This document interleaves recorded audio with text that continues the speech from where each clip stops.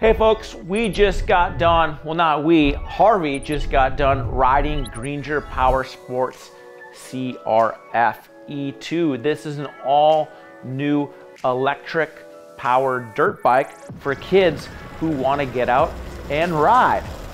Now this CRF-E2 isn't actually an American Honda product. It's an American Honda licensed product. And American Honda is quick to point out that they are not the ones who actually manufacture this vehicle. It's Greenger Powersports. Now the cool thing about this CRF-E2 is that it only costs $3,000 and anyone can ride it. Harvey, you just finished riding this thing at the legendary Blackmore Ranch. Can you talk a little bit about how much fun you had that day? I had a lot of fun riding the dirt bike because it was really fun.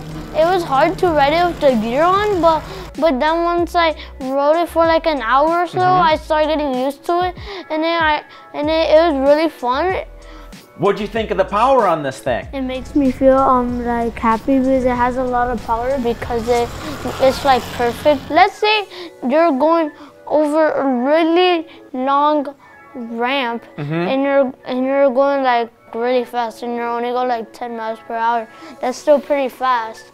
What'd you think of how easy it was to ride and steer? It was okay because when I tried steering on like turning on this like little ramp, I fell down, but it's okay because I tried my best at least. Now, when you're riding this thing, how does it make you feel, Harvey?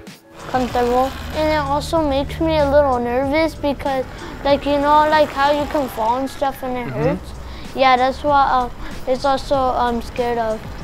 Now the cool thing about the CRF-E2 is it only weighs 110 pounds. It has two power modes. The first power mode will take Harvey to 10 miles per hour, but he really wants to ride in the second power mode, which will carry him to 20 miles per hour. Greenger Powersports says this vehicle will run 2 hours on a charge. It takes 4 hours to charge it when the battery is empty, and the battery is also swappable. So you can buy 2 batteries and the riding can continue.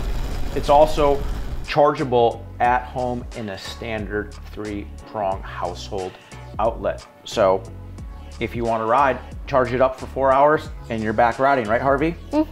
Another neat thing about this CRF-E2 is it has real motorcycle suspension. There's a telescopic fork and a rebound adjustable shock. So the kids get to feel what it's like to ride a real motorcycle in a small and easy to use package.